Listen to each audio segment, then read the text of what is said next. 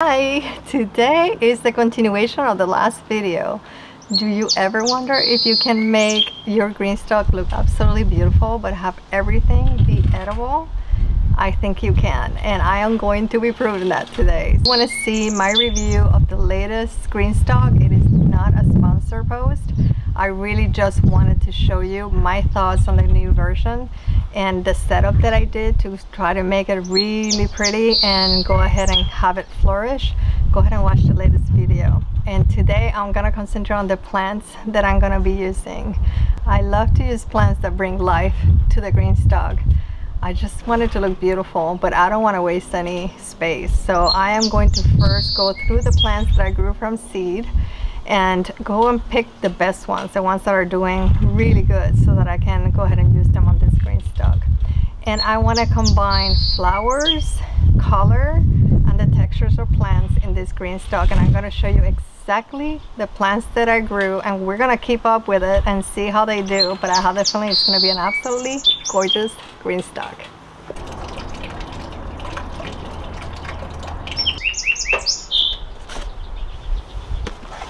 I have a few in here, but I'm going to go ahead and get another tray and try to sort which are the ones that are gonna go, because some of these go on my garden beds.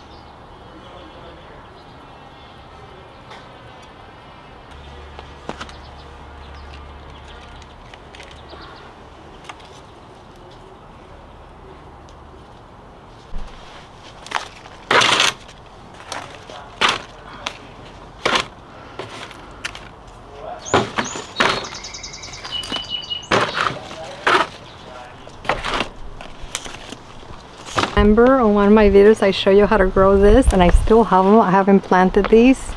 I'm gonna plant some of these in those Greenstalk. Look how beautiful they are. They're doing really good, but I need to plant them because when they start flowering in the container, that means it's getting ready to make seeds, wanting to make seeds, so I want to get them in the Greenstalk.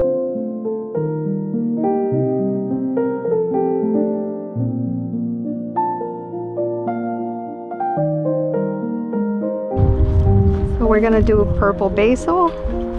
We're gonna do the arugula. This is the red dragon with the purple vein. We're going to do the red merlot, which is really beautiful red. This is my favorite lettuce. Purple bok choy. This is the cabbage red express, and there's a purple bok choy in here somewhere I have to go get.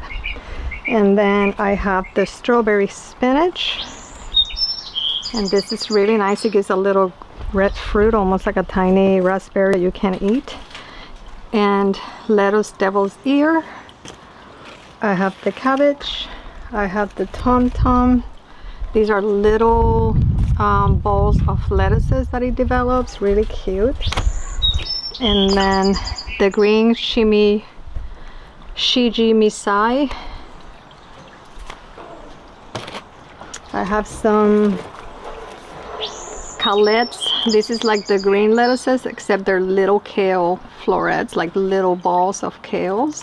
It's a mix, and I think I have them here. Let me see. It kind of grows like little balls like this, and the other one is similar, the kale one.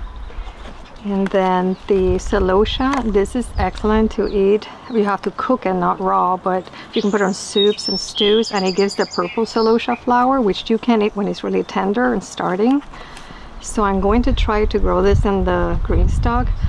They will grow to 6 feet tall. You can control the size. So I'm gonna put some on my secret garden also and just control the growth. But here, this is not much here. Like this is gonna be a perennial, so I think I'll be able to control it pretty good. But it's gorgeous. Look at the red. And then I have some Mizuna, which they get purple, really pretty. Bok choy. I have a purple bok choy. I have to find it. And then the lettuce lunix is similar to the merlot. It's a little longer in look than the merlot. I still like the merlot a lot better. And I think this is devil's ear. Has two-tone type of leaves on it with a little red veining, so this is a really pretty one too. And then I have some parsley and some cilantro. So let me go find the bok choy. That's the only one missing. Here are my purple bok choy seedlings. I have 4 of them in here.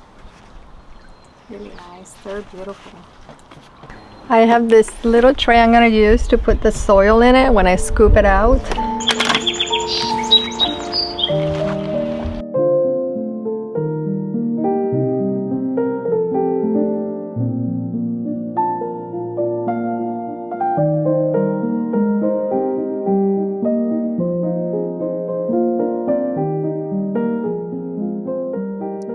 The very first thing I do is select my main anchor color, which is the really deep purple. So I start with a cabbage. You can start with a bok choy, cabbage, any larger plant that will anchor the color and be really large in scale for the green stalk.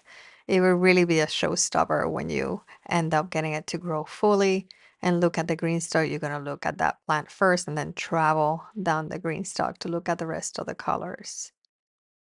Place the larger plant on the top because you don't want to create shadows on the bottom, but when you place it on the top, it's going to kind of grow up towards the sun more. When I do that, then I select the second color that's going to anchor the green stalk. And that color can be a super deep, rich green, or you can do a lighter. These roots are so beautiful. Look how white. They're looking so good. So hopefully they'll do really well in here.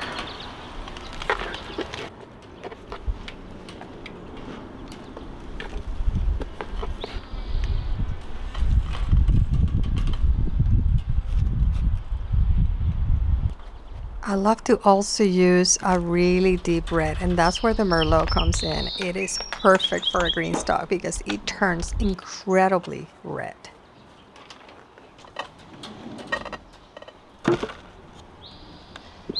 Tiny little seedling of bok choy, purple bok choy.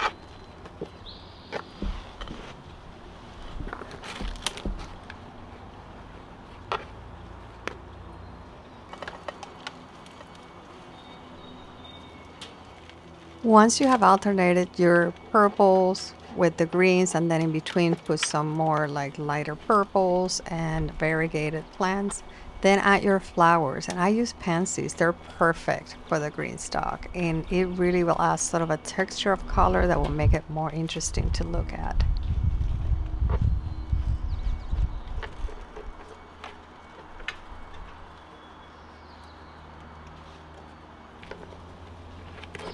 So I put a green one here and a purple up here.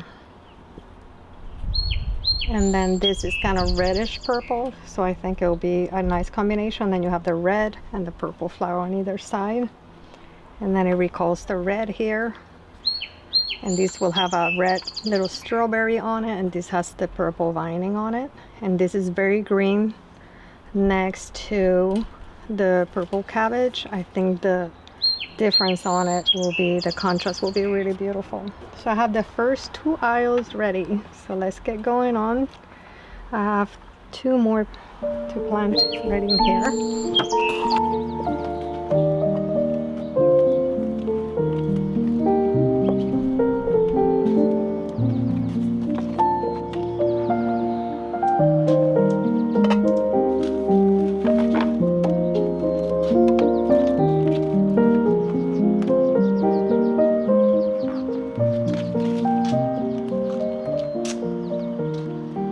This is the Lunix, similar to Merlot but much longer, and I think it will look pretty with all the green around.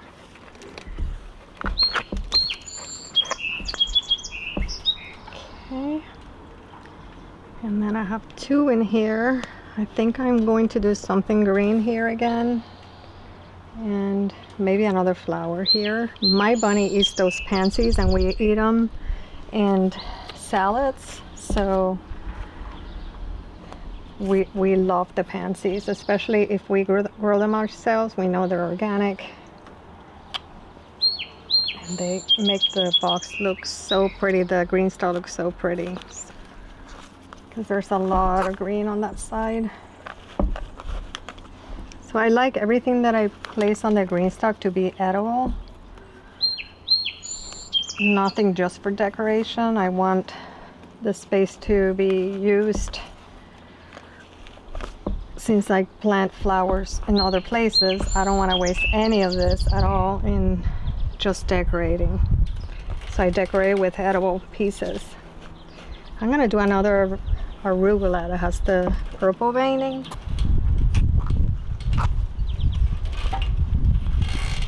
I have a bee, want him to come to the flowers already.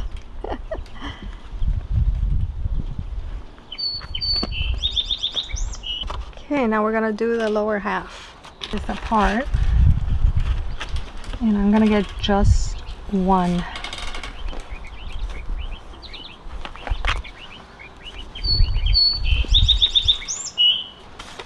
This is Tatsy, and it's very green, so I think it'll look nice. Actually, I'm gonna go on the other side over here where everything is purple. There's two of them. I'm gonna try to get just one in there. And then here I'm going to do kind of in between the Merlot and the green.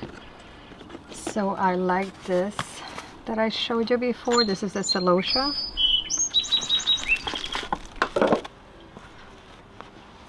How pretty is that?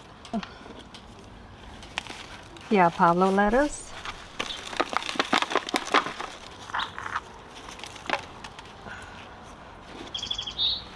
I try to get them as close to the edge as possible so that they get light and they can grow out instead of shoving them in. So this one I put a little too far back, so I'm trying to tilt it.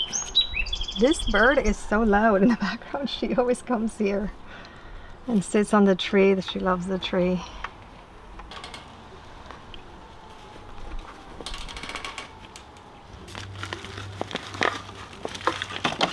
Look at those roots. They are gorgeous, just beautiful. This year the plants did really well. Very happy with the outcome.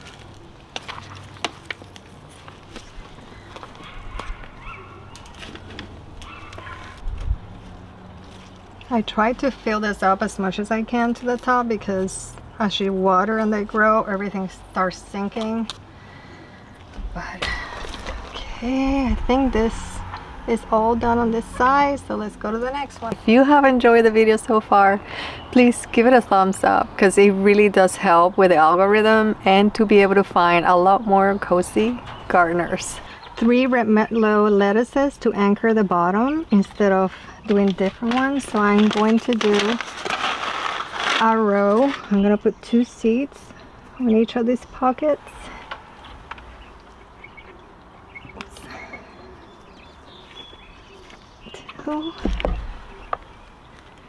And 2. The cherry rose, which is my favorite. And then on the bottom, I'm going to do all this orchid cream. Is beautiful, and that would anchor the bottom really nicely. And I love the nasturtiums and have pesto from the leaves, or I can use the leaves for doing pesticide, and the flowers are delicious, so I can have those on salads, and my bunny also like them, and the quails like them. So nasturtiums are great. Okay, I have one more to do.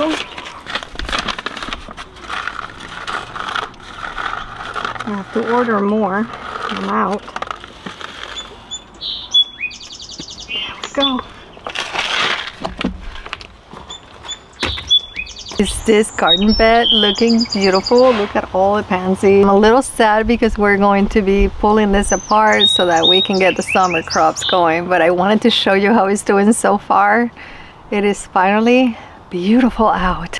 This is great how the new spinner allows the water to come out. Really love it. So this is all done and watered. Let's see how it does. I I'm going to start on the bottom. I did the nasturtiums here. I'm going to do the different one all the way on the bottom here. Like I said, I love nasturtiums also. I didn't tell you, but they are pest control for me. We do get a lot of aphids here because how much rain we get. And the nasturtiums will go to these leaves. And you can just pick the leaves and throw them out or give them to the quails. And that way I don't get any aphids on anything else. They just love the nasturtium leaves. And that's where they go. They don't go to any of my hydrangea or roses. They just go there. So it's a pest control, a trap, and it works extremely well. Look how beautiful this pansy is. So pretty. That's probably my favorite. I can't wait to see this all grown. This one I'm going to do the opposite, the different one that I did on the bottom of the other one, so that there's a contrast, and that way they're more interesting. So I'm gonna get two, and just so that I know that's where it started. Whoop, I dropped one on the ground. It'll grow there, is fine. I'm putting 2 seeds because these are older packages, and just to make sure, and then I'll just take out whatever the extra one later. And 1, 2. So these are, the bottom is done. Okay, I'm gonna do these 3 on this layer just because they'll go really nicely with the nasturtiums. And then I'm gonna be doing a lot of kale on this Greenstalk. So these are gonna be the orchid, which are the same that are on the bottom over there. So I want your eye to jump from one to the other and read all this as one. It's completed. I added some stones down here, but I have to get the small gravel to put on the perimeter. But everything is planted.